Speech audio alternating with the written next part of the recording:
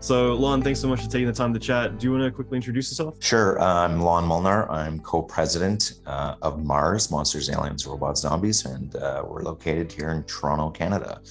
I thought just initially it might be interesting just knowing that last time we spoke, I think was end of 2019, and some things have happened since then, mainly the pandemic. I figured it might be something to talk a little bit about just in terms of what it was like going through that period. Obviously, there's a lot of tragedy that happened throughout the pandemic, but specifically around Mars, like for you guys knowing that filming was shut down for a period of time, what was it like for you guys going through that time? Was it a bit scary, concerning, or did things stay relatively streamlined? Well, I mean, I think whenever you're in a position where you can't kind of help predict and prepare for future, it's always a little scary. You know, what's going to happen. It's almost like a trauma victim in that way, where it was like that day to day.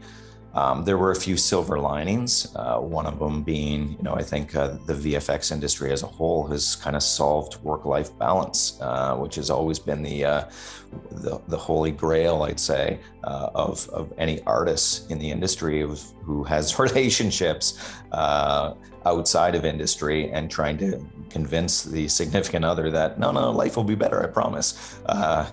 This allowed you to do that and allowed you to spend more time with your family and maybe, bring them to school in the morning or have breakfast with them or lunch or whatnot. So that was a silver lining through all of it, which is, I'd say, the big silver lining, and much gratitude for that. But, trying to prepare for it, we had very little notice. We basically were given about a 36-hour notice from the Premier of Ontario that we had to be out of office and work from home if we were to survive as a company. So very rapidly, that's exactly what we did, which was interesting, to say the least. I guess I can get into a little bit more. So it's essentially everybody's on remote. Everybody's wondering what's going to happen. Will there ever be a return to the office? If so, what's it going to look like? For us, we were also just getting ready to renovate a new facility and move into a new facility. So we signed a lease. We were in that area where, what's this facility going to look like? Fortunately, we had the foresight, without knowing that a pandemic would be the actual thing that was going to take place, to put a lot more network drops in. So I think we had a couple network drops at every station, and that allowed us to scale. And that was the other thing through the pandemic is, there were a lot of businesses that were hit hard and, had to close. And we were very fortunate and very grateful to be in an industry that just exploded. So we went from about 80 people at the beginning of the pandemic to almost 300 throughout it. So, and, more than half our lifetime as a business was remote. So it was interesting, to say the least. Yeah, I was talking with a lot of people at ILM and Pixar right as everything was happening, and that was one thing for them. There was a bit of a stutter for a week, but then everyone just magically had their computers arrive via FedEx, and then it was business as usual. So I mean, it's going to be interesting. One of the positive things that I was excited about was the fact that people being able to work remote, it is, as you were mentioning, you can kind of pick your hours a bit more, you can be a bit more flexible, but it also means that you're not necessarily needing to be in that specific bubble. Toronto can be a bit of an expensive city, New York, LA, London, Vancouver, so San Francisco. So in a lot of ways, like not necessarily having to live in an expensive city or even be able to tap into international talent that usually wouldn't have the privilege. Me coming from Australia back in the day when VFX was still not really a mainstream word, that was one of the things is I couldn't work on a Hollywood film back then because I'd need to get a work visa and move to the States.